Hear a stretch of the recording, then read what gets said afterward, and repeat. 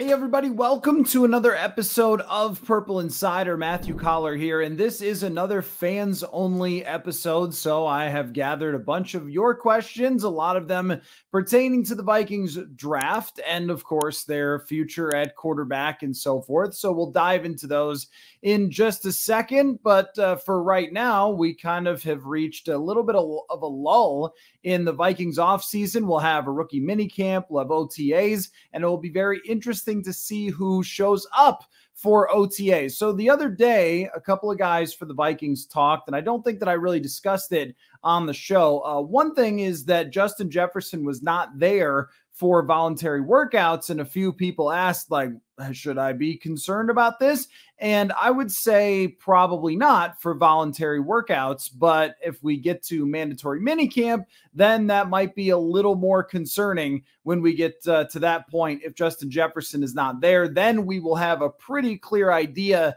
that he is not attending because of a contract issue, but we'll see what happens with OTAs. We'll see what happens as we go in throughout May. There's a couple of times that we'll be out there. They'll hold a couple of practices, and then the mandatory minicamp is where they kind of ramp it up, and it's that one ramp up before everybody goes away for the rest of the summer and then comes back for training camp. So that would be one that we'll keep an eye on. No surprise that someone like Danielle Hunter wouldn't be there. We know exactly what's going on with Danielle Hunter, Za'Darius Smith, and Dalvin Cook, but it'll be worth keeping an eye on just how serious it's going to be with Justin Jefferson and where they stand as far as a contract extension goes. Now, the other guys that talked, Andrew Booth Jr., Caleb Evans, Kirk Cousins, and Brian O'Neill all have talked the last time the Vikings were out there. With Kirk Cousins, I mean, no big surprise to hear him talk about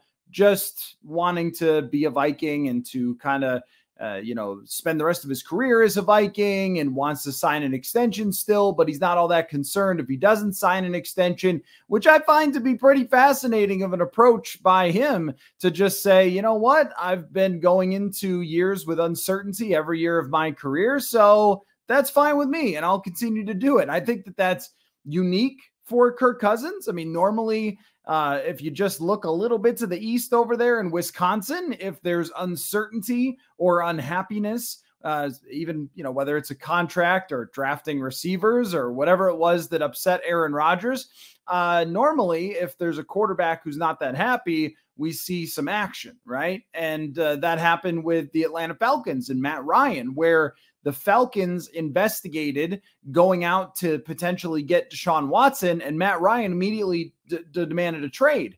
Now, I mean, I guess it worked out better for Atlanta to draft a quarterback and to move on from Matt Ryan, considering his age and how he played with the Indianapolis Colts. But the point just being that it is a little bit unique for what Kirk Cousins is doing to just say, you know what, I'll go into this final year, but this is Mr. Bet on himself. And he went through the whole lineage of his career of betting on himself, not knowing if he had any scholarships, not knowing where he'd be drafted or if he'd have an NFL career at all. And then in Washington, one of the all-time bet on yourself incidents with an NFL player, going all the way into free agency, landing with the Vikings. Numerous times Kirk Cousins has been going into off seasons where he wasn't sure if he was getting an extension. It has not ever gone this far, though. So that door seems to still potentially be open, and I guess we'll have to see how that plays out. But an interesting approach from Kirk Cousins, and he talked about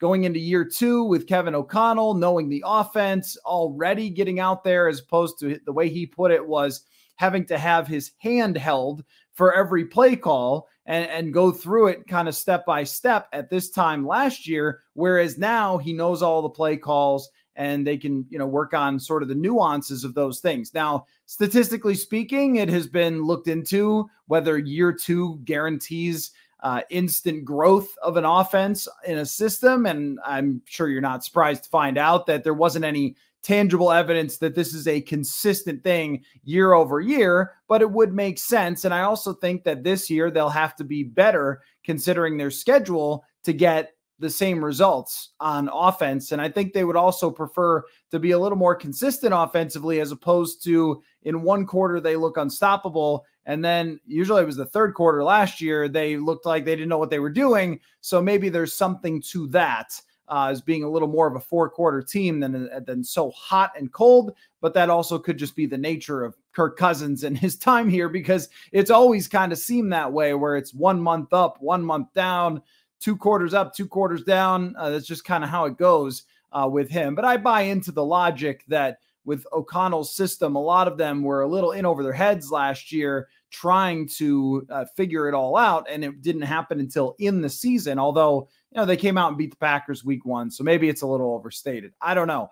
But that was a big topic of discussion with Cousins nonetheless. It'll be something we're kind of watching, is how they go into camp this time. Because last year, if you remember, the offense had some struggles during training camp. This year, I would expect them to be a lot better, or it looked a lot more in tune with each other than they were before. So then Brian O'Neill talked as well, and he said that he is not putting a timeline on it, but Kevin O'Connell has already put a timeline on his return after his partially torn Achilles. O'Connell said he expects him to be there by training camp, but they're going to play it safe in training camp. And with O'Neill, that was kind of the way that he came across, is that he feels like very confident in how they put things together. The plan that they had after his partially torn Achilles, that he went to outside sources, got the same information that he was getting inside the building, which further speaks to this team and their training staff and the trust that they have with players. But, he said he'd rather take it slow, take a little longer than he would, risk re-aggravating it or something like that. So, he seems in good shape, though, to start where he's going to begin in training camp and then get back rolling. And I would expect that he'll be there in week 1, which is a really good outcome, because anytime you hear Achilles, you think, that could be a really long injury. But in this case, it was only partially torn. And the expectation is that he should be good to go. The other 2 guys, Andrew Booth Jr. and Caleb Evans, interesting conversations with both of them. Caleb Evans in particular, he says that he had 2 concussions, but was in protocol another time and didn't feel like he had a concussion.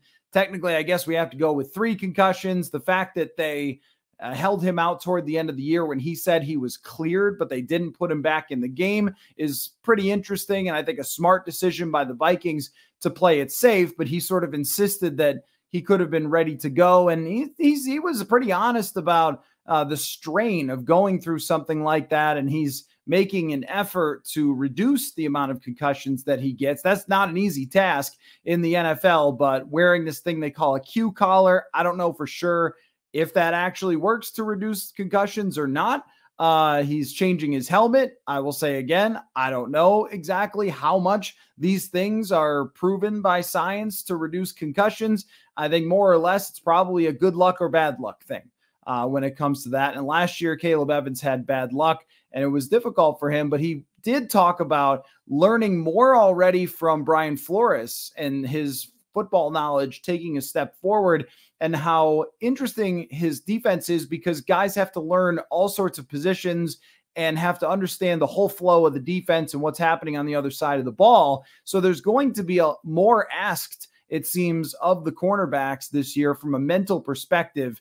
And, Caleb Evans is a guy that has a chance to start. It could very well be Evans, Booth Jr., and Byron Murphy Sr. As well. It could be those 3 as being the starting cornerbacks for this year, if they can stay healthy. And that goes for Andrew Booth Jr. as well, where I think he's a little bit farther behind maybe than Brian O'Neill in his recovery. But again, the expectation is that he's going to be out there for training camp, and should be at least a battle there with those guys, plus bringing in Mekhi Blackman, bringing in Jay Ward, bringing in Jojuan Williams. And so they've got this kind of myriad of different people that they're tossing at this position, and we're going to see what happens. But both of those guys seem like they are ready to go, or will be soon enough when we get to see them in training camp, for that to be a legitimate cornerback battle. So that's something we'll be watching for sure in year 2 for those guys.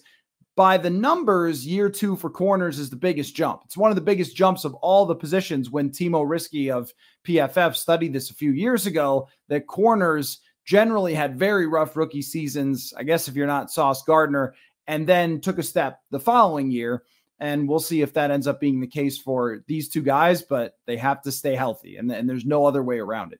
So that's kind of what was going on at TCO Performance Center last week. And then, we'll go from covering the offseason program and get ready for training camp. And June 1st is going to happen. Well, I almost guarantee we've got some moving parts at that point. Maybe the ones that we've been waiting for a long time to find out what exactly is going on with Dalvin Cook, Za'Darius Smith, and Danielle Hunter, because it feels like every time that we've talked about, the questions from fans and live streams, that's a main subject. And I think within the next couple of weeks, we'll get some resolution there. But until then, we'll talk big picture, take your questions, and you could go to purpleinsider.com to send your questions, go to the contact us, or shoot me a DM on Twitter at Matthew Coller. Either way works just great. And so let's dive into it. All right, this comes from Pete.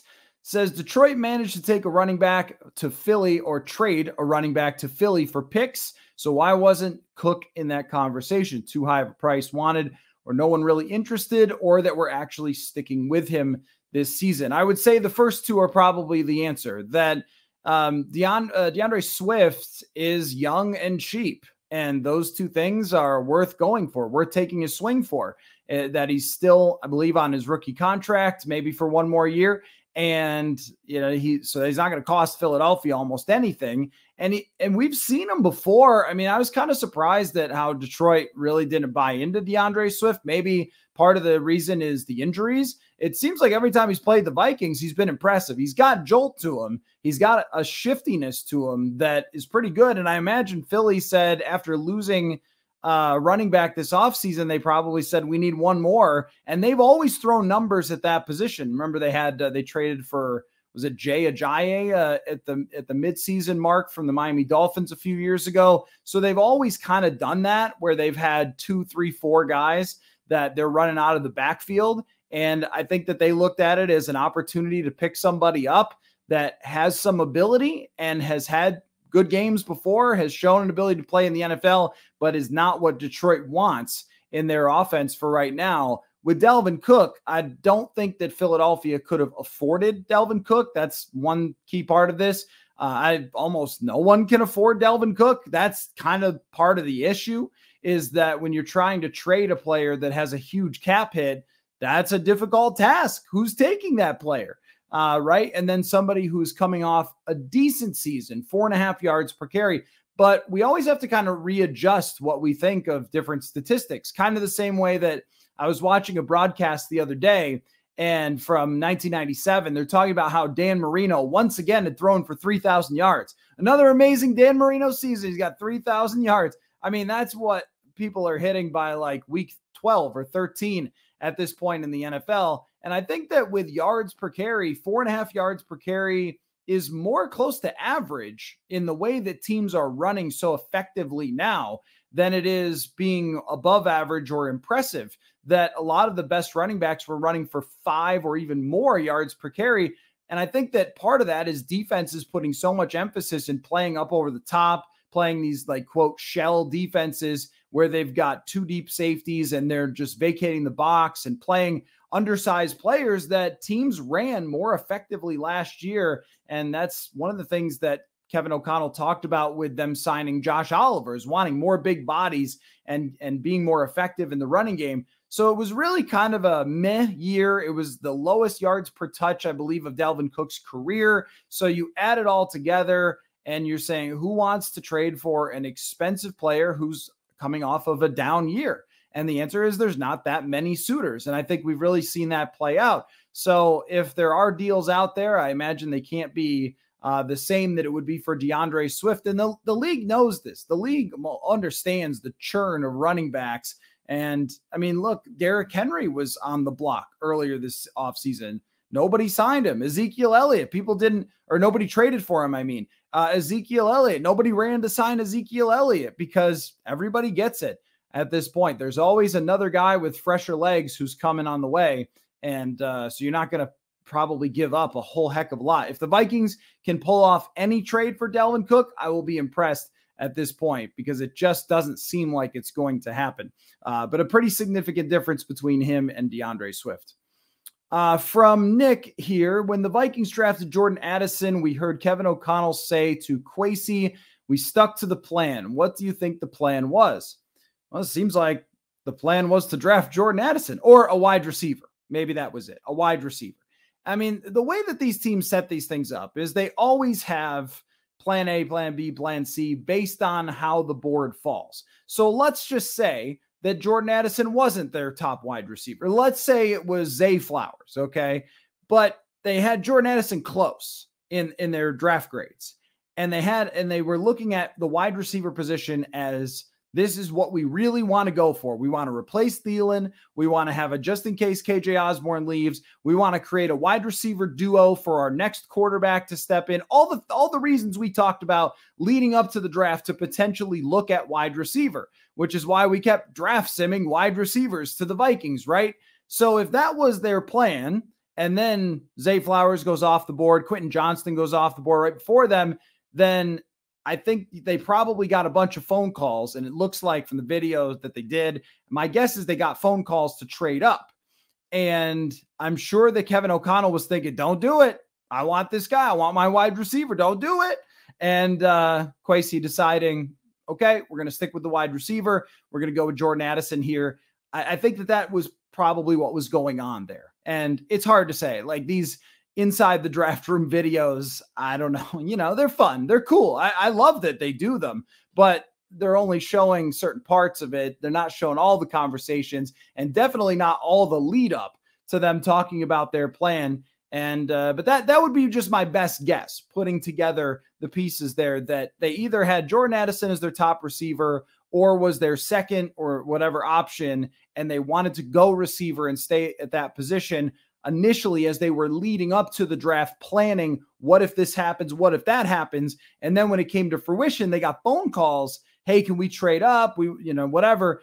And they decided, instead of trading back, which always did seem like it was very logical for them to do, but I think that they believed they would miss out on the receivers. And after Jordan Addison, I think there is a drop off of the receivers, because you saw Zay Flowers, Quentin Johnston, and then Addison go. Those are probably the top three. Well, not probably. Those are the top receivers. And of course, Smith and Najigba going way before that. So those are the top four wide receivers. And after that, there's a fall off. So you want to get one of those, which also might have been the plan. Like, hey, we're going to get one of those top four. And if they're not there, then we trade down. So that would be my guess. But, they didn't tell me the plan or anybody else. And if you judge by the pre-draft reporting, you'll really see that nobody told anybody what their plans were. But yeah, I think that they got who they wanted, which of course is always said all the time, that, oh, well, we got the guy we wanted. This was a top guy on our board, whatever. But I think in this case, we can truly say that they got somebody that they had clearly targeted. Otherwise, they would have traded back down. All right, from Andrew, looking at this new class of Vikings, have Kwesi and Kevin taken a step closer to extending Justin Jefferson, or do you think that they could have made a different move in the draft to keep him? I think what you're implying there is quarterback would be the only move that would be relevant to Justin Jefferson, unless you think that he would have preferred defense because their defense was bad, which, I guess I would understand. I don't know how nuanced Justin Jefferson's roster takes are. As it pertains to him getting extended. I'm sure that the quarterback position is very important to Justin Jefferson as far as an extension goes. And some of that would be that, they passed on Will Levis. Now, again, like, I don't know how much he's draft scouting, right? Like, if you go back, I mean, Aaron Rodgers wanted Justin Jefferson in the worst way and didn't get him, and then didn't get a receiver at all. And then, they draft Jordan Love, and all these sort of dominoes fall that results in him being a Jet and a Viking next year. Just kidding.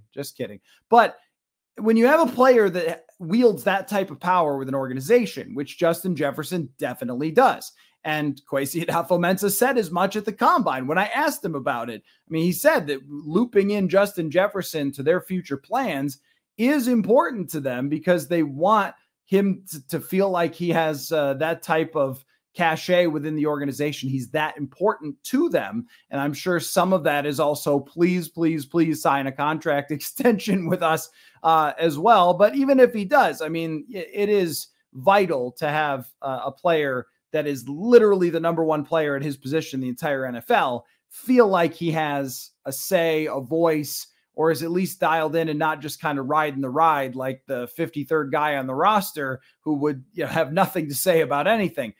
So there is that. But would he look at a wide receiver being taken and say, oh, I'm definitely not signing here? No, of course not. I mean, he's played with a really good wide receiver the entire time he's here. And I think that more than anything, and maybe if it moves the needle one way, it's a little bit more towards somebody else taking some pressure off of him, because I think that the times where he was frustrated is when they couldn't get him away from the double teams and teams started to really approach him in a certain way that was very unique. Halfway through the season, Kevin O'Connell noted this at the combine. A light kind of went on for these other teams. Like, we got to do something. And I think they were playing more over-the-top coverages against him, was the stat O'Connell gave us, than anybody else in the league, which is not surprising.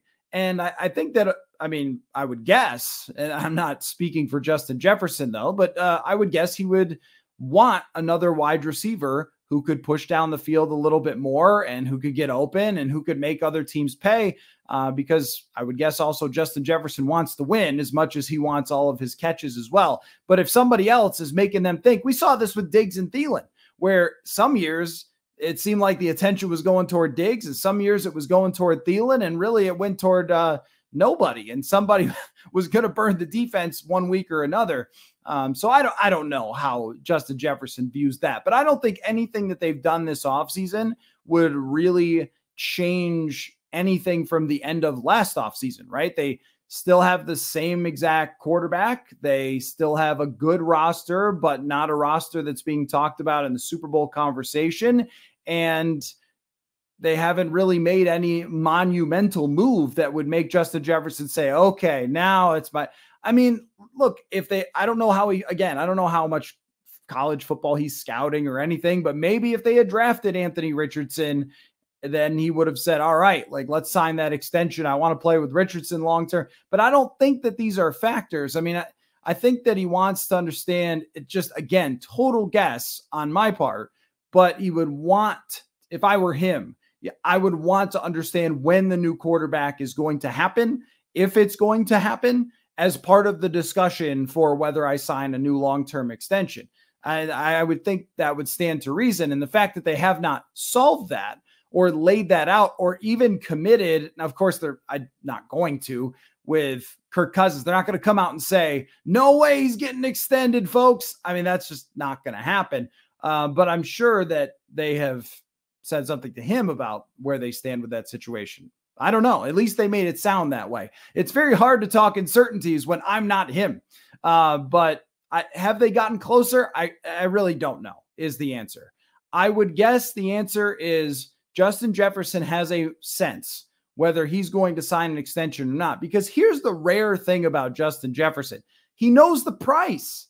The price is already laid out. There's no negotiating. It's pretty much just, is he doing it or not? Right? Because the price is the highest paid receiver in the NFL. That's the price.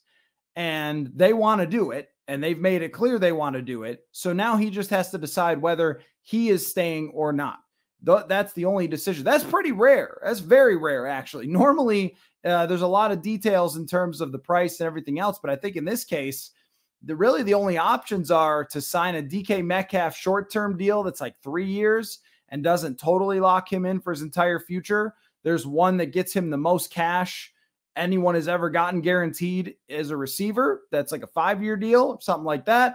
And then there's not signing at all. And then that's the only ways that this whole thing could go. So I don't know. It is very hard to put myself in his position and say, oh, I'm sure he's thinking this or that. Like, I don't know. I don't know what he's thinking. I just know if I was him, I would want to know the exact plan for how that quarterback position was going to be handled. And I'd want to understand, how are we going to break out of this first round out caliber type of team and be a great team again? And then it comes down to the rest. Is this the place you want to play? I think it would be a great place for him. He's had no struggles becoming a megastar, an international superstar, that whole thing. Getting endorsement deals, it's never been a problem in Minnesota. So I don't know. They've got great facilities, good training staff. Does he get along with Kevin O'Connell? Seems like it. Seems like they have a lot of communication, but how he feels about that behind the scenes, I don't know. But he just had one of the great seasons for a receiver in NFL history. So I guess I would think that he was on good terms with O'Connell. A lot of it's just wait and see, to be honest. I mean, there's a lot of things we could talk about with this, but it's all just, we'll have to see what he does. I think the only people that know are him, his agent, and his family, exactly how he feels about it. If I had to guess, I would say right now, pie charting this thing, I would lean toward the long-term extension being the favorite to be announced at training camp right at the beginning. That's the favorite here. And then second is the shorter term extension to be announced at training camp. And then third is no extension and we go into that final year. But I would still lean toward when somebody puts whatever $100 million in front of you, it's hard to say, I was thinking about playing with CJ Stroud or something, right? So we'll see. We'll have to see how it goes. Next question comes from Adam. Lots of fans are flaming Kwesi for the draft. I would give him a B+. Was it a lot of, I don't know. This must be a Twitter thing, right? Like Twitter makes people think that other people think stuff when it might not be true, right? So there might be 20 people who are very loudly, angrily attacking the draft. And then it seems like, because those opinions, the hotter the take, the more it gets shared. It seems like, well, lots of people think this. Do they really? I mean, I don't think so. I didn't get a ton of feedback that said that people were ripping Kwesi for the draft. I mean, if we're talking about Mekhi Blackmon reach being like the biggest criticism, I don't know. I mean, there were a few people that thought they should have drafted a corner instead. Okay. I mean, I don't know. Anyway, I just don't think that that's actually the case. I think that what you said, the B+ or B, is probably what most people would think of this draft.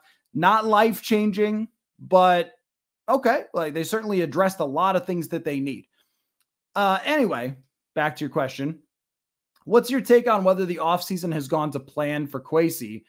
We just haven't shifted the needle at all. Yeah, I mean, look, I think that the plan was probably to investigate a lot of quarterback options. It may have been to give Kirk Cousins a short-term extension that doesn't lock into him any more than this year and then draft someone next year, but lower his cap hit that way and not have the dead cap that's a monster for next season. So that may have been the plan. And then that didn't come to fruition because Cousins' side didn't want a short-term extension, which I don't blame him for at all. I think he's got a good case there. And it may have been to tear apart more pieces, but then Harrison Smith took the pay cut, so then he stays.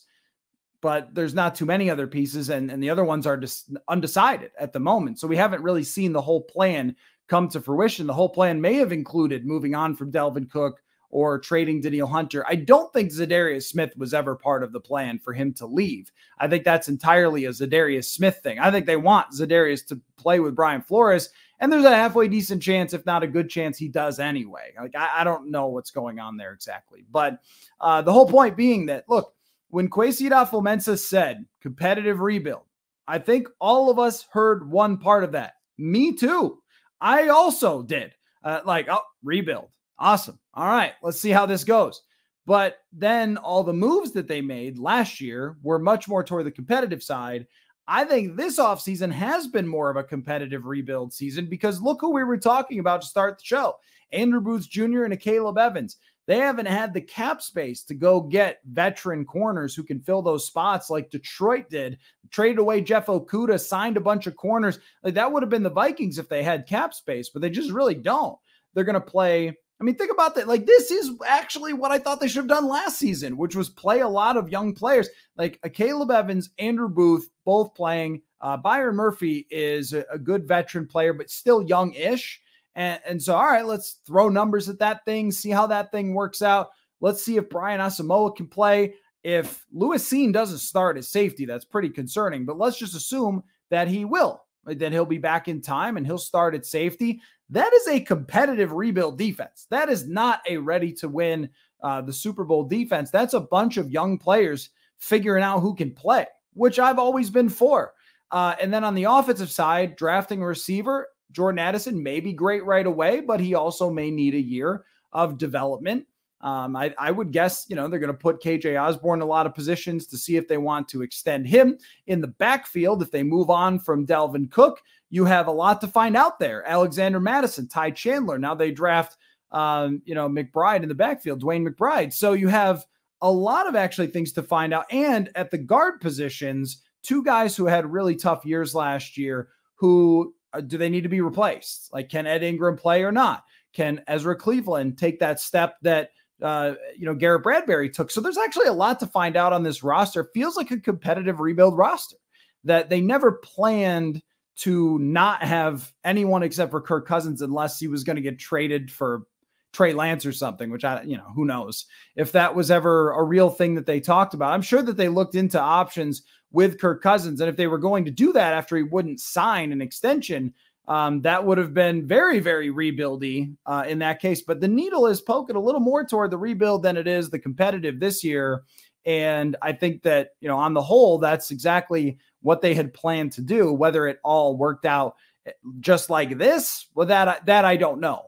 I don't think anything ever works out exactly to plan. It sounded like they thought they were going to be able to bring back Dalvin Tomlinson, but that never happened because he got a huge contract in Cleveland. So then they shift gears and get Dean Lowry, which, I don't know, on the older side there. So yeah, I mean, as far as shifting the needle, they have, in my mind, they've shifted the needle toward competitive or toward a rebuild and a little away from competitive, which I think is okay. They have not, though, put the pedal to the metal and said full rebuild, everybody's gone. So that hasn't happened. That could still happen. I mean, there's 3 star players who could be gone after June 1st. So and if that happens, then this is rebuildy. If Hunter, Za'Darius Smith, and Dalvin Cook are all gone in the middle of the summer, very rebuildy. So I think they've moved the needle that way. Not, pushing Adam Thielen's contract down the road more than they needed to, just cutting him back when they did it and not saying, oh, we're going to June 1st you to create the maximum cap space. But then, of course, you're pushing, dead cap down the road. So, yeah, I think that there were some things that were a little bit, on that competitive side, some void years that they didn't necessarily need. But even the Cousins restructure and not an extension, rebuildy in itself, because they don't know who their quarterback is going to be and they have flexibility there in the future. So yeah, I mean, I would say they have moved the needle quite a bit in that direction. Now, how far really is going to depend.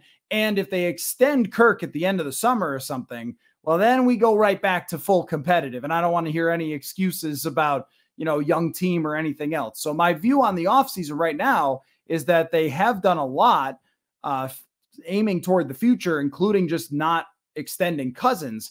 But again, that's all subject to change on what happens going forward here with Cousins, Hunter, Smith, and Cook. It's an interesting question though. But also if you're crushing them for the draft, I don't know, you might be just bored by the draft because they didn't have 14 players. All right. From Eric, I hear the phrase natural tank from you a lot. I think that would absolutely be the best case scenario, but what would have to happen in order for a natural tank to come to fruition this season? Well, my understanding is that the schedule is going to drop soon, which we're going to have a whole party with that. So I look forward to that. In fact, we'll just plan it right now. Live planning here. I'll probably go live on YouTube just as it drops and we'll pick the games together. It'll be plenty of fun. And I'll put out the whole article breaking down whatever. Something. So that'll be fun. I love that happens. You get past the draft, like, okay, offset. Oh, the schedule. Anyway, look at the schedule. I don't know what the schedule is going to look like yet, but I know who the opponents are. And so last year they won all of their 1-score games. Some of those were, games that they really had in hand and had like a 90% chance to win. The other team scores at the end, whatever you call it, a 1-score game. But if what was it? 11. If we took and said like 6 of those were just total coin flips any given year, as you saw from 2021, you can win or lose a bunch of those coin flips in a row. And if they lose a bunch of those coin flips in a row, and think about that. I saw this stat on Twitter. I think it was maybe Warren Sharp who tweets out a bunch of crazy stats. He tweeted out teams that have had like double-digit wins or something like that, like at least 2 touchdown wins. And since some number, I forget the exact stat. Look, it was like double-digit wins since 2018, I think. And it was Buffalo, it was Kansas City, it was, teams with great quarterbacks. And the Vikings were way down the list. I believe the Texans had more of them. Their wins have always been super close. They've always gone on the razor's edge with Kirk Cousins. That's why some years you barely get in the playoffs. Some years you barely miss the playoffs, because it's always kind of riding on that. Do they finish off the 1-score games or not? 2021, if they finish off a handful more 1-score games, they have a good season and Mike Zimmer stays, right? But they didn't. They had, a ball bounce off of Bashaud Breeland and into the hands of CeeDee Lamb, or however that went against Chicago or against Dallas. Like crazy stuff happens. So if they were to, instead of going 6-0 in the legit 1-score games, not those ones that they had in hand already, but if they were to lose 6 1-score games instead of winning them all on final field goals and everything else, I mean, that's a pretty tough start right there. And if you could have maybe more injuries than they had last year, they did have some injuries on the defensive side. I don't think they were one of the healthiest teams in the league, but they didn't have any Justin Jefferson injury, and you knock on wood for that, or TJ Hawkinson, or Darisaw did miss a few games, but these weren't season-ending injuries. So they were able to, pretty much survive getting hit too badly with injuries. I mean, Kirk Cousins got smacked a bunch of times and never stayed down, and he hasn't during his whole career. And either one of those things happens, either super bad luck on those 1-score games or a serious injury, and you could be natural tanking. Yeah, you're not that far away. I think they will be competitive in those 1-score games, but I can't predict whether they're going to make the field goals or not, or whether they're going to fumble or not, or whether they're going to have the key interception or make the key stop as they did last year. So it could definitely happen considering their schedule. There's enough teams on there that will maybe finish the 1-score games. And the other thing is that the opposing quarterbacks way better. So if you're playing better opposing quarterbacks, better chance that they finish off those games than, some of the teams they faced last year. Like instead of Mike White, it would have been somebody good. So anyway, but yeah, I mean, it could happen. It can happen to any team, actually. Go back and look. One of the fun things that I used to do, even when I was a kid, was I would get Sports Illustrated, the magazine form, show up to my house every week. And when they would do their big NFL preview, I would rip out where they had the standings and I would put them in a drawer or something. And then I would go back and look at them at the end of the year and just be like, oh my gosh, these were so wrong. And they're always wrong. I'm not like calling out them. They're always wrong because unexpected stuff happens. So if you get hit with unexpected stuff, you could end up picking very high in the draft next year. I think that they're more going to be a 9 or 10 win team, but that's how I feel right now, not knowing how anything is going to play out the rest of the way. So that'll be interesting to watch, but it is in the range of outcomes. If you simulate the season 1,000 times, there are, 100 times where you end up picking in the top 5, something like that. Right. From Dustin. Dustin says, what is your favorite genre of music? On top of that, what is your favorite music to play on guitar? I'm extremely electric, so excited to see what your go-to is. Yeah, just to throw this out there, if you guys want to ask other questions, I am not an interesting person, so I may not have great answers, but I can try if you guys want to ask. Like, just don't ask me anything weird about food. I don't know. Anybody can feel however they want about food. But aside from that, if you want to ask other questions, totally fine. They don't have to be all like, what are they doing with Delvin? So for me, favorite genre is really widespread. I would say I like guitar-driven music. So, super shredding guitar players, because I've been playing guitar since I was a younger kid. So, like going back and listening to 80s stuff like Van Halen, Ozzy Osbourne, and there's a lot of modern shredders who are really good, and they're out there on YouTube and you could just go watch them, like Paul Gilbert is really fun to watch. He's probably the most insane guitar player I've ever seen. There's a guy named Andy Timmons who is more of a blues-driven type of dude, but he is insane. So blues and guitar music, big fan of that. But it really is wide-ranging. I mean, I have tickets to go to T-Swift with my wife, but it's not entirely her decision. The opener for her name is Girl in Red. And I've been listening to her on YouTube, and I'm like, well, she's pretty good, you know? So I listen to a lot of stuff, and I'm always like have a curious mind about music. So I'll listen to the pop station, but the grunge era was very big for me. Alice in Chains was a favorite.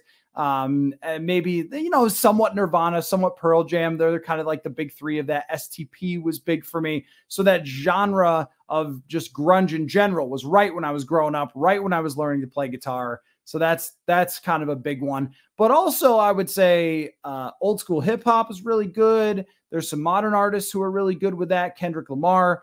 There's some songwriters that are kind of out there now who are really good. So it's a lot. I wouldn't say that I have, I mean, all-time favorite artists probably is Randy Rhoads on guitar, DMX as a rapper. It's probably at the top for me.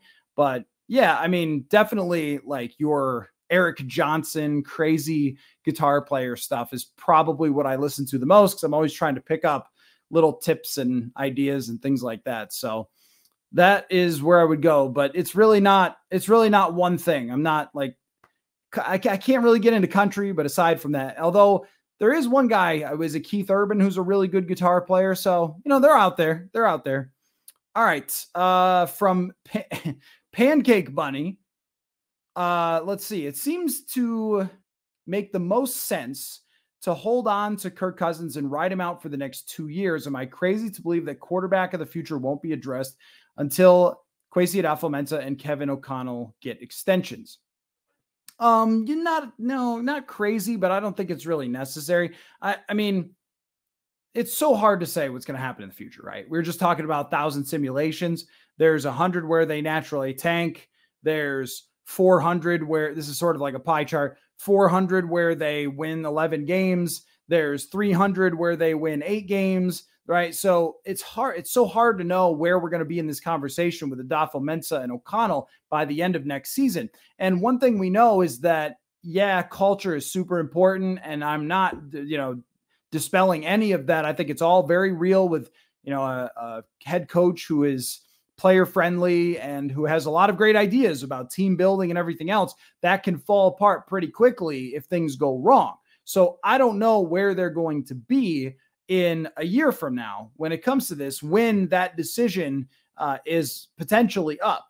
But I think if you're looking into the future and you're them, you're probably saying at some point we have to draft quarterback, or we're just going to end up getting the same results as Mike Zimmer did, which is the same thing over and over again. And if they were to extend Cousins for 2 years, and maybe this is just kind of talking everybody off the ledge of that idea, but if he were the quarterback through 2025 and you have 113-win season, but then you win 8, and then you come back and say, hey, look, we're going to add a corner and we're going to whatever, and his extension lowered his cap hits, will be fine.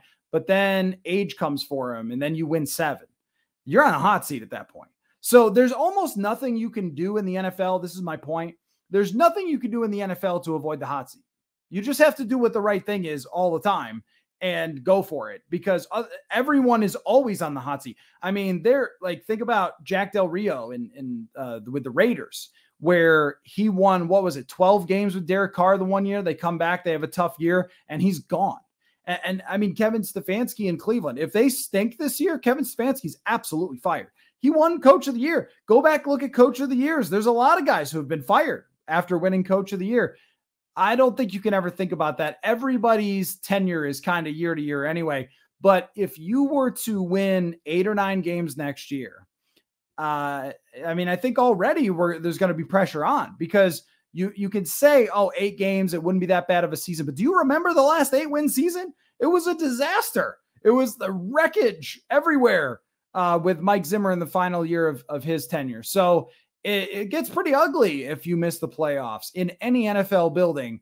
So what's your answer after that if that happens? Or what's your answer if you're good but not great, or another first round out, or any of these things? If you stay with Kirk Cousins, the bar will be set just high enough to not reach it and get fired. If you draft the wrong quarterback, you will be bad and get fired. Like, this is life in the NFL. So I think that what they have to do is not worry about extensions. Because here's the other thing too. I've seen plenty of coaches get extensions and then get fired. Those extensions mean nothing. Every single person is year to year. Like, we have made a lot out of, well, they sign these 4-year deals, so they only have so many years. And I get that, but everybody is year to year in the NFL. Do they believe in you this year right now or not? Because if they don't, they'll fire you. That's the way I would view it. And so they have to, if they stick with the plan that they've sort of laid out right now by not extending Cousins, and they go into next offseason looking to draft a quarterback. And look, no one knows what the 2024 class is going to look like outside of one guy. I mean, Drake May looks like he might be a prospect. So did Sam Howell at one point, and it didn't turn out. And so we don't know. But let's just say, there's a couple of prospects out there. They would have some sense of that. Or there's other guys that could end up on the market as far as Jimmy Garoppolo types or Kyler Murray or whoever. We have no idea. But I think that it's worth for them rolling the dice to try to find their quarterback that becomes O'Connell and adofo-mensah's quarterback, not the quarterback of the previous regime, which is Kirk Cousins. I think that's worth looking for and looking to aim higher than just being in the playoffs, just being in the hunt. Can we get a bunch of one-score game breaks and maybe win a division, right? Like, I think that they should be looking higher than that, and they shouldn't worry about their draft or their job stats. And they've built up a lot of goodwill, but that can all disappear in a second. That's my whole point, is anytime you try to talk about this, and then if I told you, well, they actually went 6-11 next year, how's everybody going to feel about the culture, right? You know what I mean? So, yeah, I think you do the best thing you can and then see what happens. And the best thing to try to actually win and could create a team that could go to the NFC Championship, to go to the Super Bowl, that's what they should be aiming for. Not like, let's try to protect our necks, because when you try to protect yourself from getting fired, a lot of times you get fired anyway. From @Northstars NHL, can you please discuss the differences between your recommendation to draft Mac Jones a few years ago and pass on Will Levis this year? Yeah, I think there's a pretty big difference. I mean, one of them is that Mac Jones was a first-round pick that was in the middle of the first round, and Will Levis was not. And I know he wasn't deep into the second round, but historically speaking, after the middle of the first round, you got your Bridgewater, who I think would have turned out to be a pretty good quarterback and was sort of on his way, and Lamar Jackson, who's a great quarterback. In the second round, you have Jalen Hurts, but there's something really similar between those two guys, is that they're runners. And the NFL maybe still, I don't know. I mean, with Anthony Richardson going fourth overall, maybe they figured this out. But runners in the past were given less credence, like Lamar Jackson and Jalen Hurts. So there's no real comparison to that for late guys that were drafted like Will Levis. And if you look historically, first bunch of picks, now, it doesn't have to mean they're going to get the order right all the time, but like your Mahomes, your Josh Allen, that fringy top 10 area, somewhere in there is probably the cutoff, right, for getting drafted. If you drop all the way through, every team looks at you and decides you're not worth it. And it's not every single team that would have been looking at him. Kansas City's not looking at him. But let's say there were 10 teams. You could make a case for 8 to 10 teams, and all of them looked at Levis and said, nah, that ain't worth it. When the Patriots drafted Mac Jones in the middle of the first round, that it was more of probably a handful of teams, 2 or 3 teams that decided they didn't want him, as opposed to every team that needed a quarterback and didn't take in the top 4, all said, no, we don't want him. And there's a lot of comparison guys who have similar skill sets, similar struggles with accuracy. Drew Lock is kind of the most recent that the NFL said, nah, I don't think so. I don't think we're going to spend our draft pick on this guy. So I think that there was much more risk with him. I mean, we're talking about the difference in players is pretty significant too. Not just the draft status, which the jump from I think it was 16 where Mac was taken, all the way down, or something like that, 15, 16, all the way down to 33rd is enormous in terms of like how many teams have to pass on you, and even your chances at success overall in general. That is a big drop off. And that's why it kind of like that Jimmy Johnson chart. There's people who have done analytical charts and things like that, but why did Jimmy Johnson stuff the top of that chart with huge numbers and make it really hard to trade up into the top? Because those are the guys that usually succeed, right? And become the great players in the league. So that is a difference just on where they were drafted. Like that is a big gap. That's not like being drafted 150th or 175th. That's no gap. Being drafted in the top 15, 16 versus 33rd means a lot of teams had to say no. The other thing is very, very different players as far as their skill set and what they did in college. Mac Jones was unbelievably accurate in college, set all sorts of records. I mean, coming off of Tua, like kind of a similar thing where this guy was getting the ball out quick. He was on time. He was throwing accurately. His mechanics are terrific. And he was putting up crazy numbers, which you could say, oh, well, it's just his wide receivers, but also his pocket presence, at least in college, was pretty good. Not a runner, but like pretty good pocket presence, footwork, mechanics, stuff that the NFL would value pretty high, an accurate thrower. And I mean, I still have to think, I know that it was a bad year for him. Matt Patricia was his offensive coordinator and they had really bad receivers. I still have to wonder, and I don't know this for sure because it didn't happen, but Mac Jones gets picked there by the Vikings, paired with Justin Jefferson. Let's say Zimmer gets fired anyway, paired with, Kevin O'Connell. I think probably his results are quite a bit different because he proved he could play in the league, which is a huge first jump. But at very least, they would know. They would know by now, like, do we need a new quarterback or do we not? And if he had been really bad, then maybe they would have tanked. I don't know. But I think he would have been probably pretty good. And then you also get $30 million in cap space to work with. I don't know. Like that one made way more sense to me than Will Levis is the point. Because when all of those teams let him drop and he has the profile of a lot of quarterbacks that didn't work out, I'm like, okay, I get that. The other thing about Mac Jones too was this is a situation where Kevin O'Connell has to pick his one quarterback.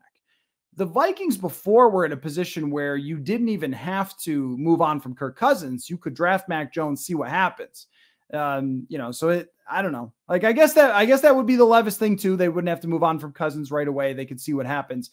But I felt like they were in a more desperate positions to take a quarterback, considering they were right on the cusp of being fired and needed to find an answer around this giant cap hit. But yeah, those are the main differences. Just mostly the draft status and the skill sets are quite a bit different. And we've seen a lot of guys who were accurate passers, but maybe not Lamar Jackson running, who have worked out. I mean, Joe Burrow is one of them. Joe Burrow is pretty comparable to Mac Jones. He's turned out to be better, has a way better set of wide receivers, but they're similar though. Not runners, accurate passers. So, we'll see how it works out with Mac Jones. I think being at the very end of Belichick is a pretty tough place to be. All right, a couple more questions. I'll try not to talk as long here for those. From Michael, I was wondering if you could take us through a typical week looks like for you during the regular season. Curious about the behind the scenes that we don't witness. Yeah, so there's a lot of waiting around. That would be one thing. If you're asking me what is it like to be a reporter, you stand around a lot. You wait to go in the practice, you wait for the press conferences, that kind of thing. So there's a lot of that. I go out to TCO Performance Center about 3 times a week and do all the press conferences, no matter what it is. But during the season, it's I think, let's see, Monday might be a conference call. So Monday is usually a conference call with Kevin O'Connell. Then I write off of that. Tuesday is generally an off day. And then Wednesday, there's a lot of press conferences. Kirk Cousins, Justin Jefferson's on Thursday. Kirk Cousins talks. Yeah, I think Kirk talks on Wednesday. And then there's a couple other people that talk, including Kevin O'Connell. Thursday is Justin Jefferson, a couple other players. Last year it was Thielen and Peterson. They'll have to pick some new guys this year. And then on Friday, O'Connell talks as well. And usually we go out and watch the start of practice. So we end up seeing, coordinators is on Thursday as well. This is very boring. I'm sorry, but this is like how the schedule works. You have coordinators in the morning, and then we talk in the early afternoon, I think it is, to Kirk Cousins, Jefferson, those guys. And then, for the rest of the time that it's an open locker room, which is about an hour, there's usually a few minutes in there to grab players, ask a few questions, work on a story, something like that. So that takes up a big chunk of my week. But as far as all the other things, as far as booking podcast guests, when I write, it's all kind of, whenever, right? So some nights I might be up late, real late writing, or sometimes I might have the writing done by the middle of the day. Kind of depends on the story, what's going on. Articles do take several hours to write for sure. Some of them take weeks to kind of work on and build up and things like that. So I'm always kind of sending out messages, emails, texts, things like that, making phone calls, communicating with PR, looking for sit downs with players, phone calls with whatever subjects that I'm interviewing, stuff like that. And then booking podcast guests isn't that hard. I mean, normally I just send somebody a message and they say yes or no, and then we go from there, set up a time. But I would say my schedule is pretty much all over the place, outside of the things that are preset in place. So it's, could be working at 8 o'clock in the morning if someone needs to do a podcast guest there, could be writing till 1 in the morning, whatever. It's just, I'm cool with that, but it's just kind of all over the place. So a typical week, there isn't really anything that's ever 100% set in stone outside of the press conferences to be typical during the season. But yeah, as far as behind the scenes goes, takes a while to write, takes a while to do those podcasts and edit them and post them and everything else. So yeah, there's some work that goes into it, but it's all football. It's all fun. So I enjoy it. From Jason Engler, talk me into the Vikings being in a better position than the Bears and Lions and Packers over the next 5 years. Yeah, I don't think that's all that hard. Justin Fields fails. Then they have to draft a quarterback. Then he has to have another year. And then if that doesn't work out, they're just the Jets or they're just the Bears again. But, they become the Jets of like Wilson and then, Sam Darnold in reverse order. That could happen. Plausible that Fields could be, or how about this for the Bears? Fields could be just good enough for them to extend and win like 9 games and then buy in and then actually not be good and then be just kind of a middling quarterback who can never really figure it out, but can do just enough to be average or okay. As far as better position, better position is hard because these teams have a lot of draft capital and a lot of cap space. Vikings are in a better position, are not in a better position than those teams, at least the Bears and the Lions. But ending up in a better spot 5 years from now is totally possible if it works out either to be mediocre with Justin Fields or flat out bad, and then they fail on the next high draft pick. With the Lions, I mean, you could see the Lions getting stuck in a rut of 8 to 10 wins. I mean, there is no guarantee that the order was weird last year because they started out bad and then they got crazy hot. But what if those are just normally distributed next year? What if it's kind of 1 win, 1 loss for them and they get to the end of the year and go, wait a minute, we were 9-8 again. Now we got to get rid of Jared Goff, but Hendon Hooker's not the guy. But now what do we do? And they might squander a really good roster and high draft picks and everything else if they don't get the quarterback position right. So there is that. And maybe there's an argument that they should have traded up to number 2 in this last draft and taken CJ Stroud and put him behind Jared Goff, because you can get Jared Goff to the Super Bowl. It did happen. Is it a super likely thing to happen? I don't know. They have a really good offense, but if he just plays average, okay football, like he has done kind of a lot of times in his career, you could get stuck in that 8 to 10 win range. And every year you're kind of chasing something, or now you're chasing a draft pick to put into this roster, but then certain guys are getting expensive. You can see it happening. And the Packers, I mean, it's pretty simple. If Jordan Love is average and then they extend Jordan Love, but he doesn't get any better than average, the Vikings could land the right quarterback, pair him with Justin Jefferson, profit. That's the way it happens. I don't know if all that stuff's going to happen, but did any of it sound super implausible to you guys? Like, it's very possible that all that stuff could come to fruition. If Jordan Love is absolutely horrible and they get Caleb Williams, then I can't help you. But is he going to be horrible enough with a good coach there in Green Bay, the home field advantage, the defense they have? Is he going to be horrible enough to win like 2 games? probably not. So I think that they could end up, if he's really tremendously bad, with a high drafted quarterback. That should scare you a bit. That should be a little bit of a concern there. But if he's average, if he wins 9 games and he's like 4,000 yards, 24 touchdowns, 12 picks or something, very average stuff, and they extend him, I mean, again, you're talking about these teams getting stuck in the middle, which is where the Vikings hope to be in a better spot than that in 5 years. Last one. Who's your way too early Mr. Mankato? How have your last 5 picks for Mr. Mankato fared? Terribly. I get it wrong every year. I don't know. I'm not great at predicting stuff. This is why I do this and don't gamble. 1 year I picked Isaac Frichte. That did not work out at all. I think he dropped the first 3 preseason passes and barely saw preseason action again after that. That was my Mr. Mankato pick. And I learned not to take too seriously what Mike Zimmer was saying after minicamp, because sometimes that really didn't turn out to be the case in camp. But my way too early pick, and it is not official. It is just first one that comes to mind would be Dwayne McBride. And I think also I would say Ty Chandler still qualifies for this, so he could also be in there. But Dwayne McBride would be my pick for right now. Somebody who's going to come in as a 7th round pick, but could absolutely steamroll a bunch of dudes in preseason who are going to be selling insurance right after the preseason. So that's what I'm going to go with. I think it was a good pick, and I think he can ball. So, or at least it looks like he can. But I could be wrong. We'll see. That maybe this will be the first year I get it right. I may have even picked a kicker one time. I don't know.